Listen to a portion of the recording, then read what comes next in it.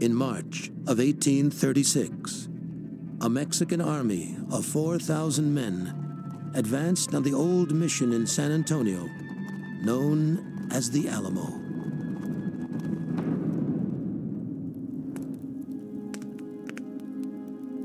Inside, almost 200 U.S. volunteers huddled, awaiting an attack. Most had come to help wrestle the territory of Texas from Mexico.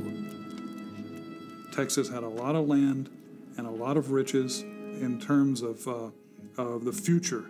And many of these people saw the possibility of establishing themselves anew in the West. They saw this as the West. 150 miles from the Alamo, a group of prominent Texans was gathering to sign a Declaration of Independence. Among them was an ambitious merchant, an idealistic politician who had been pushing for Texas independence for much of his life. No one had more to gain or to lose from the fight for Texas than Jose Antonio Navarro. So this is a prominent man. He is a lawmaker, legislator in the Mexican Federation. And here he is turning on that nation by signing that Declaration of Independence to create a new country. That's a big risk.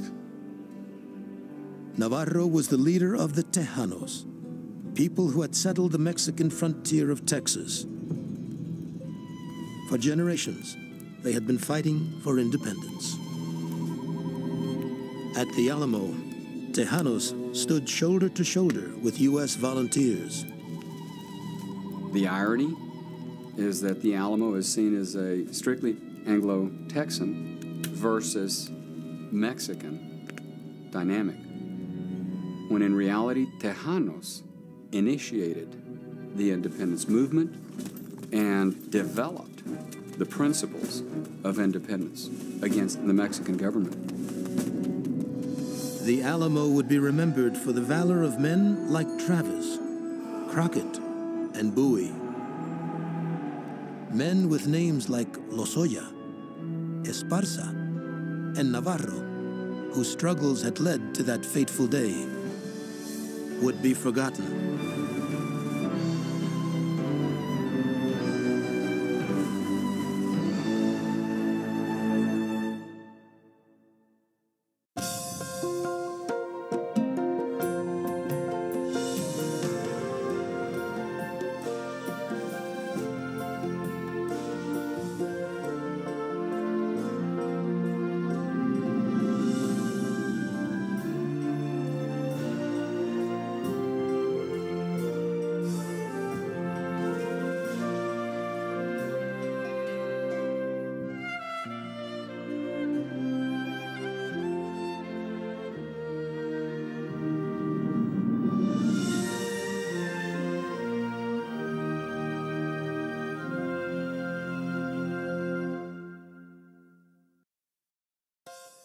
American Experience is made possible by the Alfred P. Sloan Foundation to enhance public understanding of the role of technology.